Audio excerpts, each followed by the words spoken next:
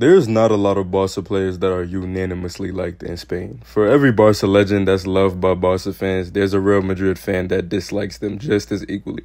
But Iniesta, you will be hard-pressed to find a Spanish football fan that genuinely hates him.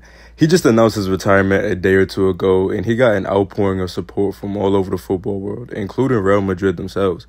Of course, a lot of that has to do with the infamous World Cup winning goal back in 2010. It's hard to hate on a guy that won your country the biggest trophy in football, but it's also the fact that the guy is just nasty. He's a filthy player. In the history of the sport, there's only been 4 times a Barcelona player has gotten a standing ovation at the Bernabeu. Surprisingly enough, one of those names isn't Messi. It's not hard to reason why. I mean, he did crash out that one time and kick the ball at Madrid fans in the crowd. That shit is still hilarious to me. You just know it was a last-second impulse and he just did it, then immediately regretted it after. With the whole Ronaldo-Messi rivalry too, it would be a little bit overkill to gas up your biggest op. I know I'm not cheering for that motherfucker if I was a Real Madrid fan. The first to get an ovation was Diego Maradona in 1983, and it didn't happen again for another 22 years until Ronaldinho in 2005 when Barca won 3-0.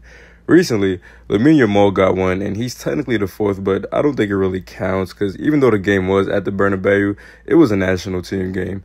In between Ronaldinho and Yamal, though, there was one more Barca legend that Madrid fans gave their props to after he whooped their ass. On today's episode of The Archives, we're traveling back to November 21st, 2015. El Clasico. Real Madrid, Barcelona. Barca was sitting in first with 27 points after Madrid had taken a loss to Sevilla. Madrid was in second with 24. Ronaldo wasn't playing his best. He'd blanked in his last 2 Champions League games, braked in the loss to Sevilla, and pretty much was having a relatively rough go.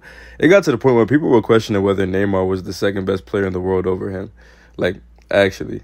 In current form, Neymar, as a lot of people say, slipped up to second best player in the world. Meanwhile, not everything was sunshine and daisies for Barca. Messi was having knee problems and he'd missed the last 5 games. One of those was also a loss to Sevilla, who I guess were just really determined to ruin the Big 2 season as much as they could. He was on the bench for this game, but they start off without him against Madrid's actual super squad.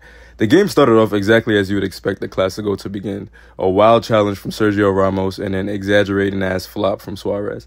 Shortly after that, though, it was nothing Ramos could do to stop this. Roberto with a slick reverse pass and then Suarez stabbed it into the far corner. Early Barca lead away from home. This entire time, Iniesta is literally just coasting around the midfield, having the time of his life. Darting around players, poking the ball around and shrugging off pressure. This ball to Roberto was incredible. He'd be carving teams up so casually. Madrid, meanwhile, they fighting for their fucking lives. Occasionally, they would get a break. Like, there was this one time Bravo did some dumb shit and gave Busquets the most hospital of all hospital balls, and he got caught right outside Barca's box. Most of the first half, though, Barca was in control, running rings around Madrid at their crib without Messi. Late in the first half, Iniesta poked forward a good through ball for Neymar, and he slipped into the box and slapped it around Navas to put Barca up 2. All of a sudden, Madrid weren't just on their heels. They were at risk of letting Barca run away from them.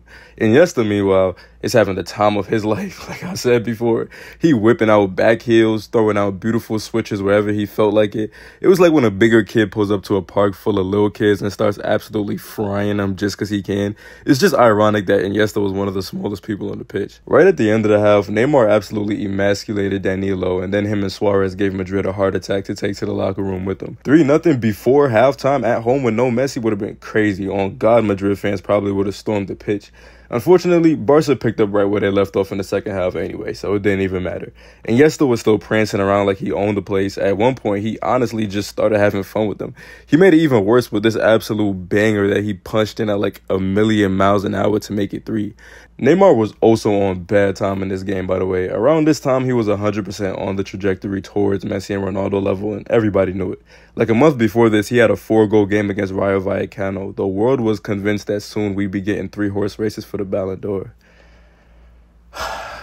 Man. Anyways, Iniesta kept acting up throughout the second half. Madrid tried their hardest to bother him, and he just shrugged them off. It was a peak midfield performance. The funniest part about this game was Benitez's reaction every time Barca scored. Shit was mad funny. He just sit there scribbling on his notepad. Boy, you're not writing nothing. Stop trying to be nonchalant. We know you mad as hell. It was even funnier when they subbed Messi shortly into the second half. They was already putting belt to ass. Then Enrique was like, hold on, we got something else for y'all too. A little after the 75th minute, after Suarez scored again, Iniesta was subbed off, and the roar support from the stadium would make you think it was the Camp Nou. They only showed a few of the Madrid fans that were standing and cheering, but listen to the entire crowd. Player replaced. Oh, they've lost the tradition. There was a lovely tradition. There's just never going to be another Iniesta, man. The guy won 2 Euros with Spain and won them a World Cup, got man of the match in the 2012 Euros final for Spain too. There isn't many Madrid fans that are going to go out of their way to come at a guy who's done all that. He's the only player ever to win man of the match in a World Cup, Euro, and Champions League final. If we're being honest, he has one of the best arguments for greatest midfielder of all time. I never like it when people act like it's not a debate at all when it comes to Zidane, because Iniesta has a case too, and so does Xavi. Thanks for watching, y'all. Not gonna lie, I've been glazing Barca a lot recently. The Madrid fans on this channel finna kill me. Don't worry, I'm gonna figure out a way to equally glaze Madrid soon. I'm gonna get cold biased if I don't. It's just kind of hard because y'all kind of playing like shit right now. Let's keep it a buck. Anyways, I will see y'all next time. Thanks for watching once again.